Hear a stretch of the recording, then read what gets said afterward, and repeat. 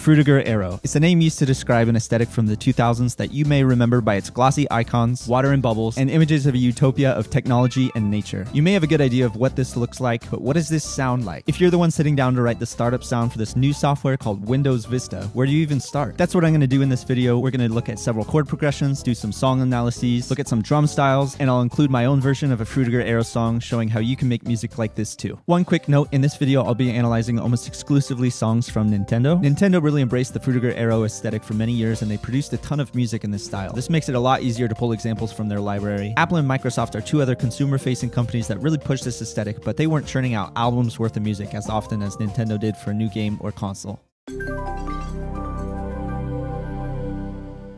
I think a good place to start is understanding the themes of the Frutiger Aero aesthetic. Here's 4. The first is an optimistic view of an advanced technological future. During the Frutiger Aero era, there was new technology coming out or being made more affordable that improved people's lives for the better. Things like internet use, personal computers, smartphones, and advancements in software and digital content. All of this was happening around this time. In visual design, this may look like images of futuristic utopias where advancements in technology will improve the quality of life for humanity. The second theme is approachable. This new technology was designed with the user in mind. It was approachable, simple, intuitive, and human-friendly. How this was done visually was through skeuomorphism, when digital elements look like real-world objects. The third theme is engaging. Frutiger Aero is a vivid, rich experience. The new technology and the devices themselves were captivating, fresh, and an experience to use. This can be expressed through bright and saturated colors. And the fourth theme is sophistication. This technology is unlike what came before. It's elegant, clean, refined, modern. It's new, and it breaks tradition. This comes across with glossy, glass-looking, transparent visuals. When it's broken down like this, making something that sounds Frutiger Aero becomes an easier task because there's ways to make music sound like each one of these themes, which is what we're going to do in this video.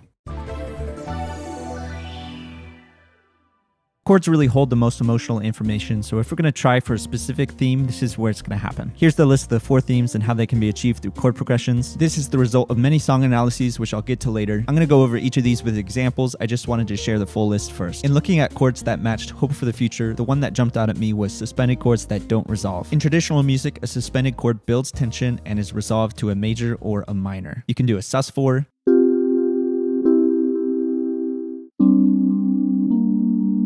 you can also do a sus2. Rather than resolving these suspended chords, you can opt to treat it like a normal chord and just hold it out. The chord holds a forward momentum to resolve, which I hear as hopeful and open. This is the exact thought process behind the person who had to make the startup sound for Windows Vista. His name is Robert Fripp, and this is the sound he made.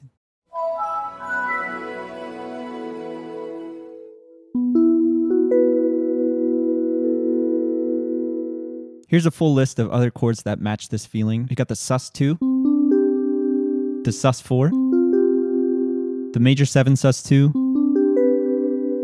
the dominant 7 sus4, the major 9, the minor 9, the add 2, also called the add 9, and the minor add 2.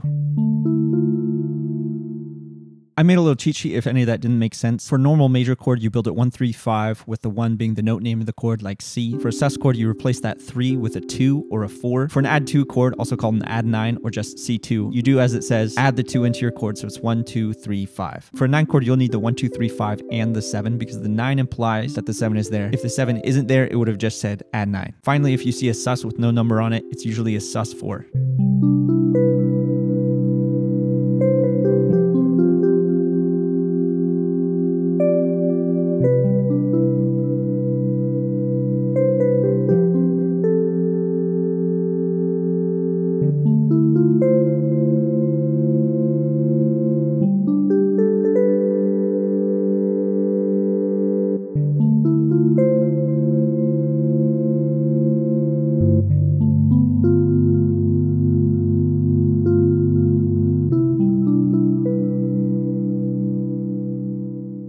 The next theme is approachable. You want something lighthearted and playful. You need it to sound simple but still be complex. It will sound major, so not a lot of minor chords. You'll find a lot of chord progressions will use jazz chords, a lot of stuff with sevenths. It'll sound similar to lobby or elevator music where it's supposed to be soothing. And the final thing you'll notice is predictable chromaticism will show up in a lot of songs. Before we look at examples, I want to show the third theme real quick, and that one is engaging. This is that curious or interesting sound you can get from borrowed chords. It's also called minor substitution. If the key is C major, you can borrow chords from C minor. Common common borrowed chords in this key are E flat major, F minor, A flat major, and B flat major. Now we're going to look at 3 examples which show off the 3 themes. This is the main theme from Wii Play. We'll hear the optimism chords from the first theme in the D section. The light jazz chords in the second theme you'll hear throughout. For the third theme, in terms of borrowed chords, we've got E flat. All right, let's hear it.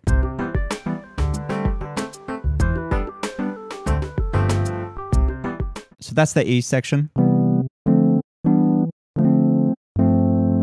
This chord progression stays pretty simple here. We're just walking up the scale in diatonic 7th chords, C, D, E. Then it's a 2-5-1 cadence of D minor 7, G9 sus4, back to C major 7. That's repeated 4 times, and then we go into the B section.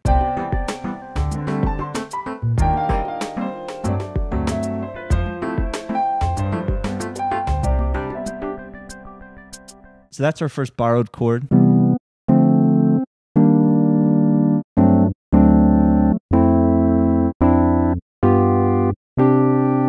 We see the E minor 7 is replaced by the borrowed chord E flat major 7. Also, the cadence in this one is a 4-5-1, but the 1 is a sus chord that doesn't resolve. The C section is similar but still different.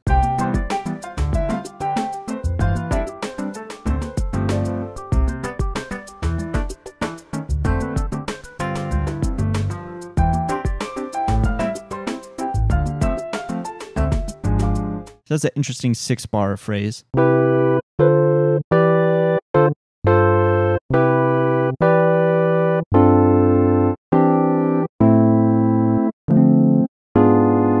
In this one, we're changing the pattern. Instead of a 1, 2, 3, we skip the 2, and it's just a 1 to 3, and then it goes to the 5. They could have made this another 2-5-1 cadence if they wanted, but this is the section where they're changing up stuff, so we just do a 5-1 cadence. The next thing that's interesting here is the G sharp diminished 7, which is actually a borrowed chord from A harmonic minor. Normally, diminished 7 chords resolve up a half step or up a semitone, so this would resolve to A minor or A, C, E. This one resolves to a F major 7 chord shape, ignore the 9 right now, which is F, A, C, E. This is a good way to reharmonize a chord if you want to change it up. Add a bass note a third below it, so A, skip the G, then F. Then that takes us to the D section. It's got those optimistic chords I was talking about.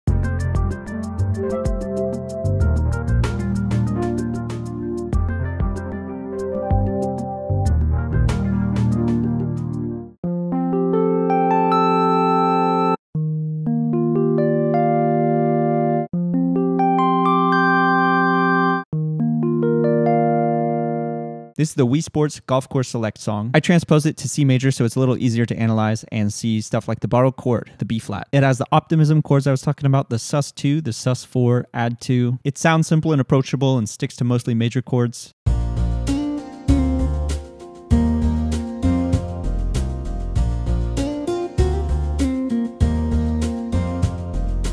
Those are our first 4 chords. We're walking up the bass notes 1, 3, 4, 5. The C2 over E means E is the bass, so 3. And we're keeping it simple sounding in major. And then it goes to A minor.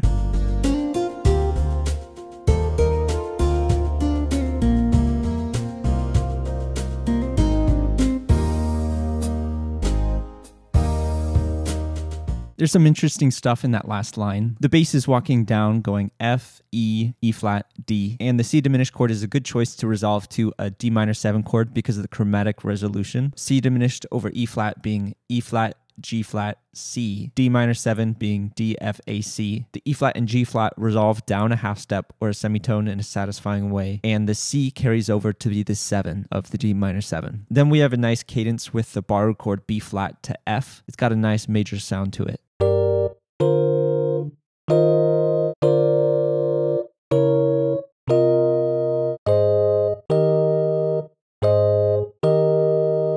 For the third example, this is the Wii Shop channel main theme. This one's probably the most approachable. It sounds simple, it's mostly major, and it's got the light jazz with predictable chromaticism. All of the chords in the second half of this are a half step apart. It's able to do this because it uses diminished chords on the notes in between. And for borrowed chords, it has the F minor, and it does an interesting thing at the end. It's a descending chromatic, but it goes from a dominant chord shape to a major 7 chord shape.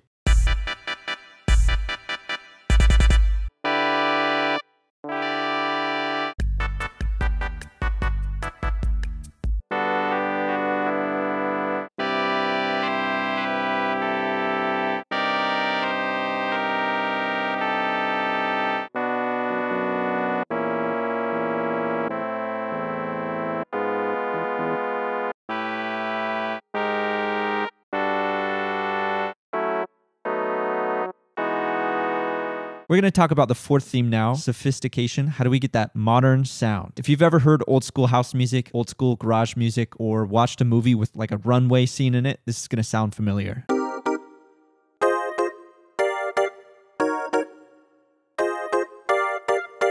Back in the day, music producers would load in chords like this to a sampler and play it back on different pitches. This meant if you loaded in a minor 7 chord, you could only play back minor 7 chords. This method breaks some rules of normal music theory, but it gives you that modern sound. This exact method isn't as prevalent in house and garage music now. You're normally going to hear variation in chords rather than the same chord shape over and over. As for what chords to use, I spent some time analyzing these garage-style Frutiger Aero songs and ended up with a short list. I'm going to use this chord trigger device that comes with Logic to recreate the sound. I'm going to say learn a minor 7 chord.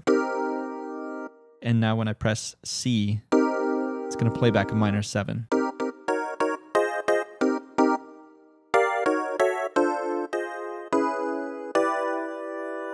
So that's minor 7. We could do major 7. We could do something like a minor add 2. Maybe I put the 2 up top.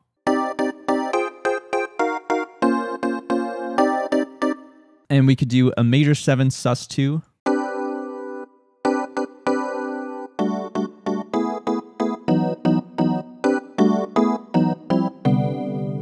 And then this one is kind of hard to name. I called it C9, 11, 13, no 3.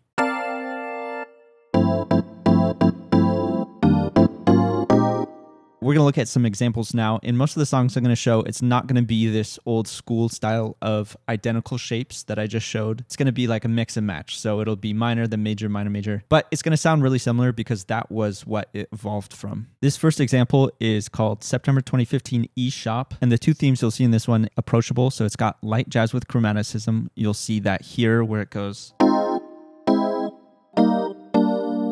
Again, it's nice to have the chromaticism because it sounds real simple to the listener. And then the garage chords I'm talking about are here. These are identical shapes. You can see major 7 sus 2, major 7 sus 2, major 7 sus 2.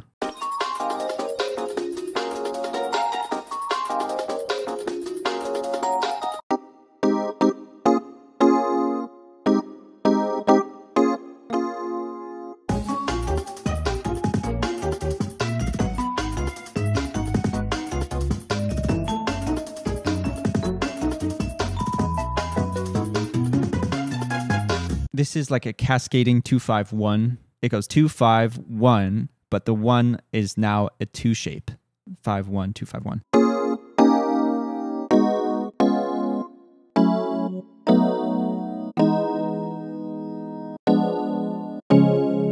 That's something you'll see in a lot of breakdowns of this kind of music. Cascading 2-5s. That's probably not what it's called, but that's what I call it.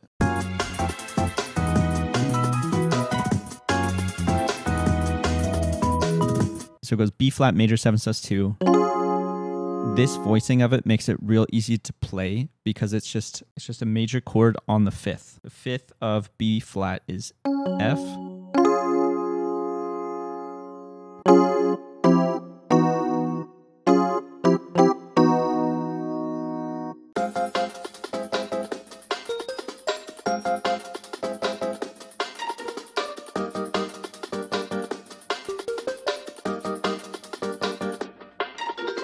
So this is the chromaticism I was talking about.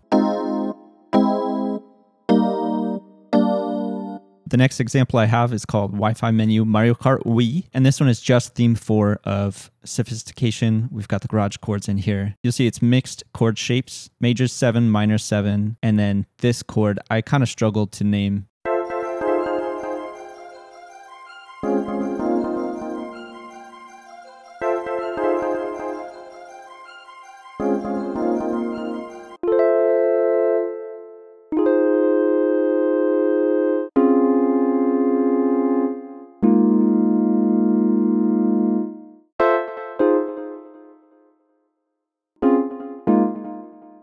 That's the whole song. Sometimes that's all it takes. This last example is Nintendo 3DS Internet Settings. This is just theme 4, the modern garage chords. This is where I got that chord from, G9, 11, 13.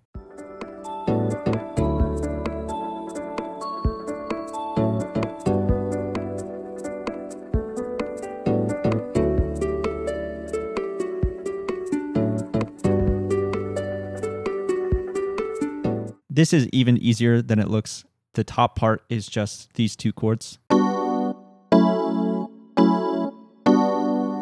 And the bass is just moving between three notes.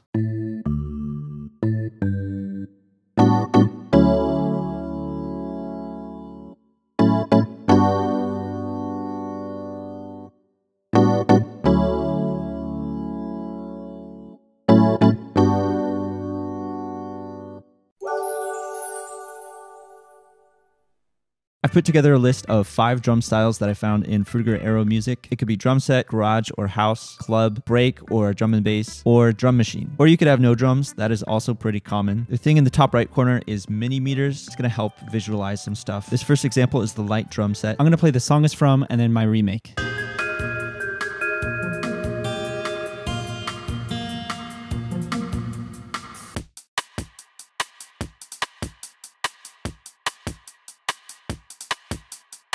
Every drum example we're going to look at can be broken down to kick, snare, and hi-hat, some sort of variation of that. The kick drum in this one doesn't have a lot of weight. It's supposed to be real sounding, and you'll see in mini meters it doesn't have a lot in the sub.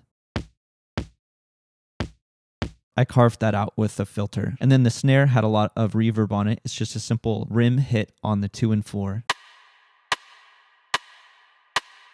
And for this style, you want real sounding hi-hats. And one thing you can do to get a similar effect is to change the velocity of your notes. In Ableton, I changed this feature on the sampler, which means the lower the velocity of my hi-hats, the shorter the sound is going to be.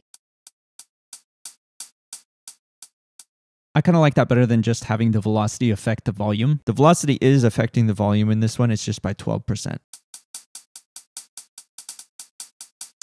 The second style is this light garage house. This is the 3DS System music theme.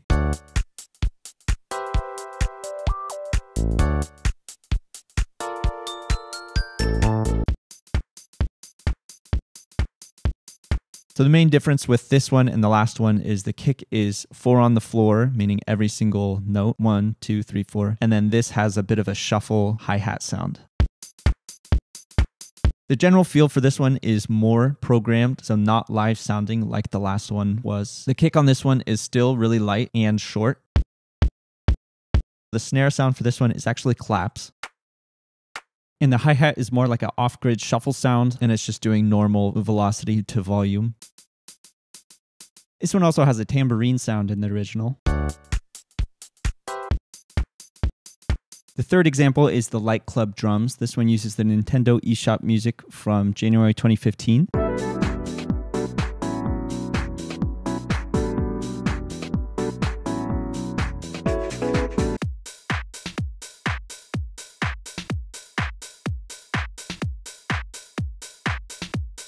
The feel on this one is a programmed loop. The kick has much more bass in it, and it's a 4 on the floor.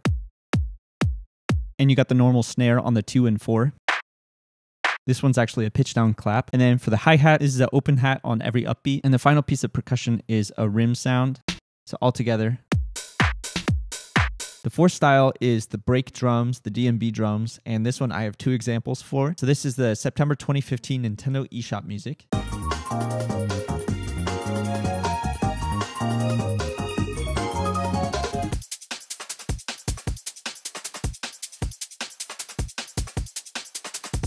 For this first style of D&B drums, you want a real sounding loop. And then the kick pattern is something that's kind of common for D&B. It's not a 4 on the floor style. All this is a A, B, A, C pattern where the C section is like a fill out of it. And the loop has a kick, kick, snare, snare, kick, kick, fill. This next example is way more of a programmed sound. This is the Wi-Fi menu for Mario Kart Wii.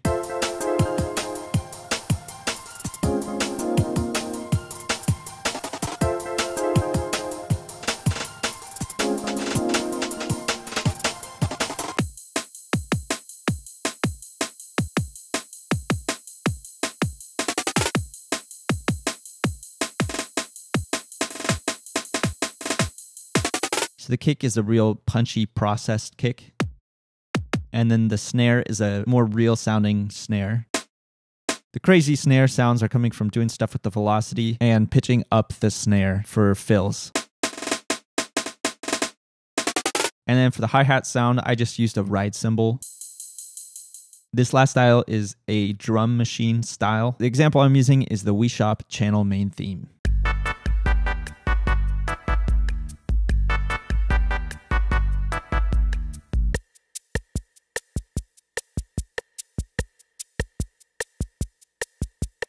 Most of the drum machine styles I hear use the Roland 808, 909, or the CR78.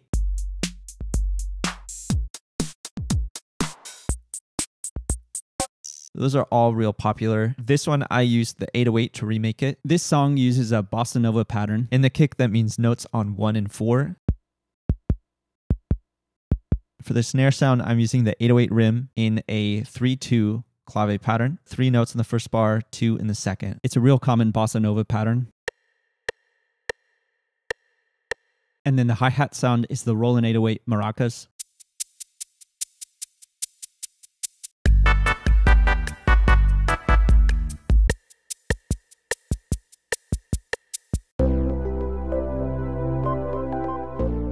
Now I'm going to break down a song that I made and show how I used some stuff from this video to make it sound Frutiger Aero. First, let's look at the chords. So in this song, I went for the first 3 themes. For the optimistic theme, you'll see the sus chords, the add 2 chords, also written as just normal 2. As far as approachability, it stays lighthearted and uses playful chords, mostly major. It's simple sounding. And then the engaging, curious chords is the minor substitution. You see I used the flat 6, flat 7, and the flat 3. And also there's an interesting section right here, which I'll talk about later. So this song is an intro, A section, a B section, A section again, and then a B section to the outro. And the intro is just the end of one of these B sections. So I'll analyze the intro when I analyze the B section. So the A section here.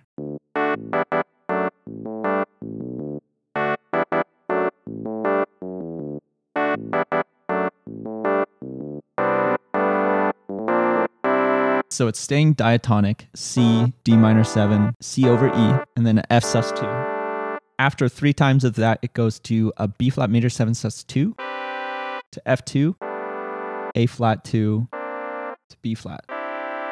It will repeat again, and I just changed the ending this time. If you highlight the notes in Logic, they'll show the chord right here. So it's C, E flat add 9, F, G sus 4. So lots of add 2 and then the sus 4 using those optimistic chords. I really wanted to hammer that home. The B section, I wanted this to sound kind of like a parade or something like that. C to B flat. B flat's a borrowed chord. For the 3rd time, I wanted to start changing it up. And then this gives us a good opportunity to spring into the second half of the B section. C, B flat, F, but then the B sus 4. I chose the B sus 4 because it's the 5 of E, and this is an E chord. E add 9. For this section, I wanted to do something that sounded dreamy. For this, you can use a whole tone scale. Each of the notes are 2 half steps or 2 semitones apart. I wanted to use like a falling shape. And I wanted to end on the G, and G is the 5 of C, which is the chord this section repeats back to. So that means it would be like a B major shape to G sus. And I didn't like that sound. So I went with the B flat there. And it's even better with the B flat sus 2. So if you just work in reverse to set up that falling sound, that's how we got to E. So it goes E2, C major 7.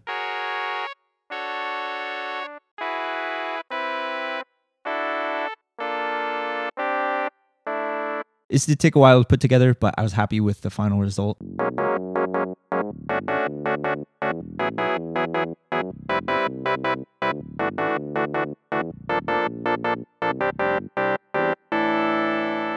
We can skip that A section, it's the same material, and go to the B outro. So the B outro section is the same as the B section up until that final A flat major 7 chord. That's where we start to change. So it looks like a 2-5-1 here. D minor 7, G 9 sus 4, it's a dominant chord shape. And then a weird chord in here, a B flat major 7 flat 5. And then an A7. So the B flat major 7 flat 5, I believe this started as a tritone sub, but it sounded too predictable. So a tritone sub, you can basically think of it as you have your target, which is the A7 there.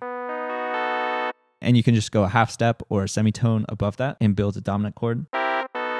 But it sounded too like honky tonk and predictable, and I don't really like that sound. So I switched it up a bit. So instead of, it's, I just really like this chord, the major 7 flat 5. It sounds like a boss battle chord. Next is D minor 9, G aug 9.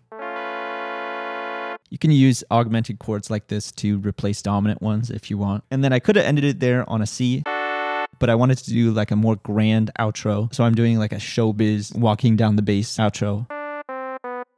So how I harmonized that, I just put a C minor 7 on top. And then for the A, I did D dominant, A flat 6, and then C major 7. Now I'm going to open the project file for this song. We're going to look at the drums real quick, and then I'm going to play a couple sections. So I wanted to use drum machine sounds for this one. This is what the A section sounds like.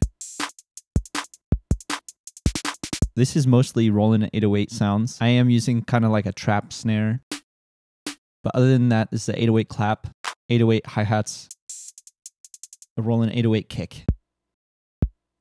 For the B section, I wanted the drums to do like a call and response thing. I'm playing some of the chords with the drums so you can hear it better.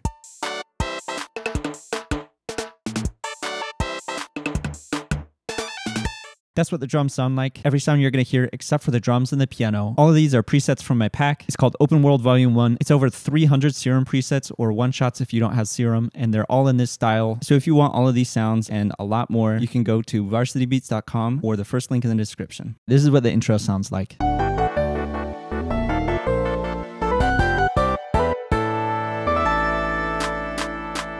I layered like a mallet sound with the bass.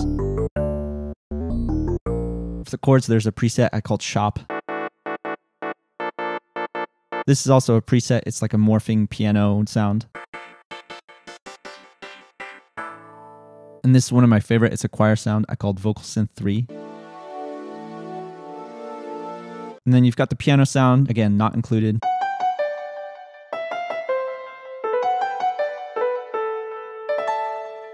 I feel like piano is such a big part of Frutiger Aero. And then I have this really cool, almost flute sound. It's lead mellow 4. Again, really emphasizing the sus chords here. Now let's look at the outro. This is the section where it starts being different from the rest of the B section.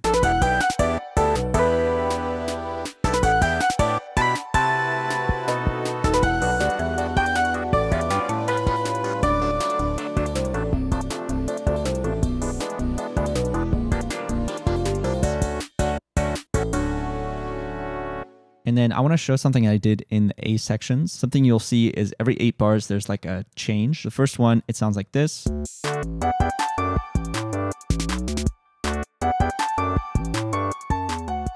Mostly piano for the lead. And then another layer is added in. And then it goes to a new melody for the A section 2. This one has multiple voices playing at the same time.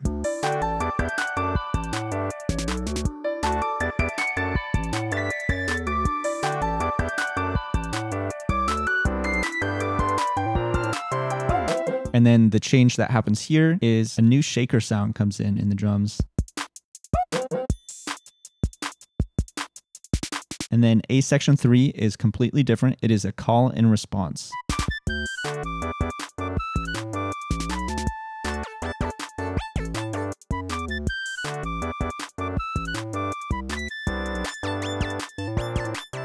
A section 4 is a repeat of the 2 sound, but on a new voice. It was on piano. And it's on a new instrument that's called Pluck Red Coin.